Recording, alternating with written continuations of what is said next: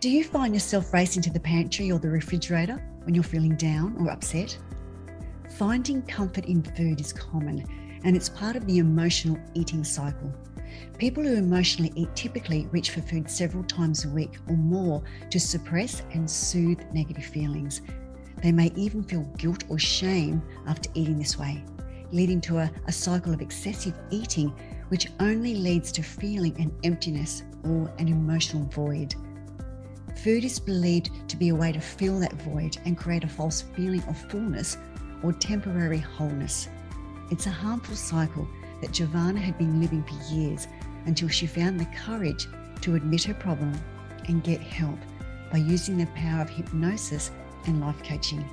She was able to break through the childhood programming, rewire and retrain her brain to eat healthy, still be able to have treats without guilt, and overcome the diet culture in her workplace. See how Jovana's courage is inspiring and heartwarming, and how she learned to notice and understand herself for the first time.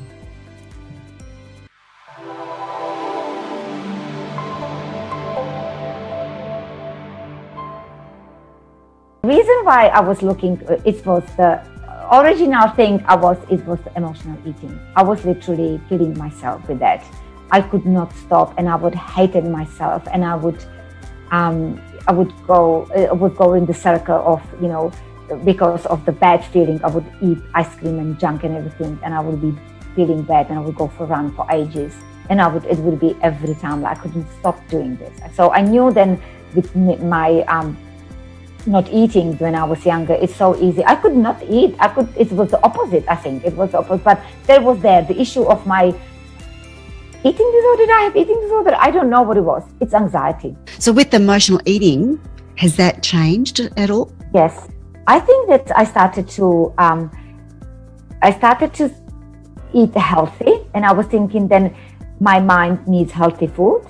So I started to avoid all the ice cream. This first me, it wasn't too bad. I think I'm going to have cravings, but I didn't, because as I am feeling better about myself, about everything, and the slime's not there, I would still have a little bit ice cream, but I know how to stop. Yes. So it's not actually ruining me, and not only that, I don't feel guilty about it.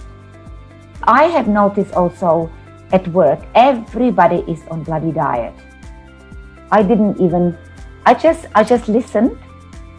I just said, good for you. And how did that feel? I know, good. I just said good for you and didn't even engage into it. Like I would eat more or less, but I would eat what really I feel like. What I feel like, yeah. Yeah. I try to drink water. I try to drink more water, because I feel then sometimes the third is water. So if I feel again the water is more and breathe more oxygen. So I started to notice myself. Actually, I started to notice me. I started to notice what my body is wanting from me, which I never noticed before. That's right. So your awareness now.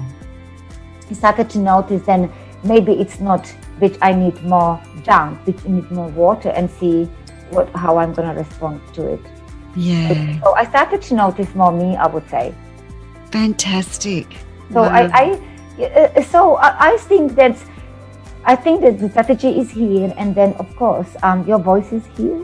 When I got you there, and I just think, I thought on America, so I just said, I'm just gonna ask, where are you? Can you help me out? And so initially I was thinking then the hypnosis, it was for me the quick fix, to be honest, because I was thinking, you're gonna be like the others, and you're gonna be just talking to me and hypnotize me, and I wouldn't have no clue. Suddenly I will wake up and I'm gonna be healed.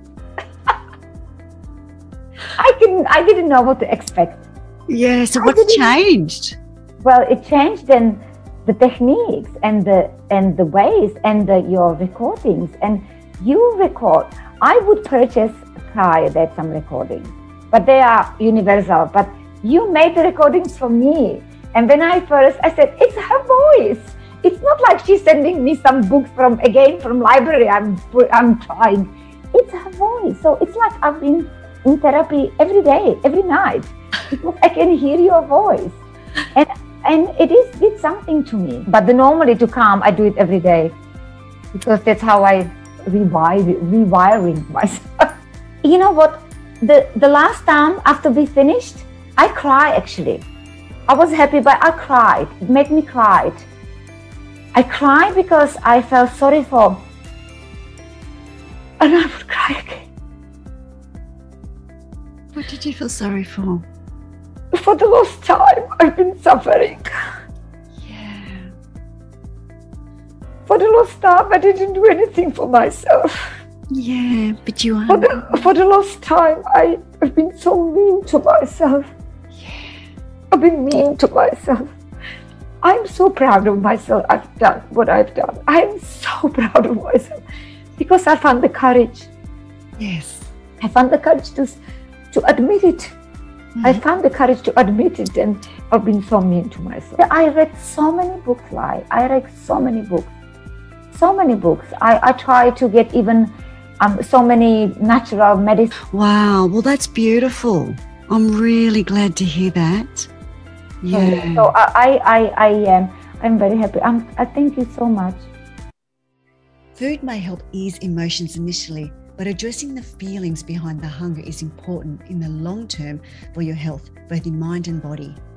If you want to stop the emotional eating program you're subconsciously running, click on the link in the description and retrain your brain with hypnosis for weight loss. And very soon, you'll be in control, making healthy decisions easily and naturally, and you'll feel energized, motivated, and living a healthier, happier life you love.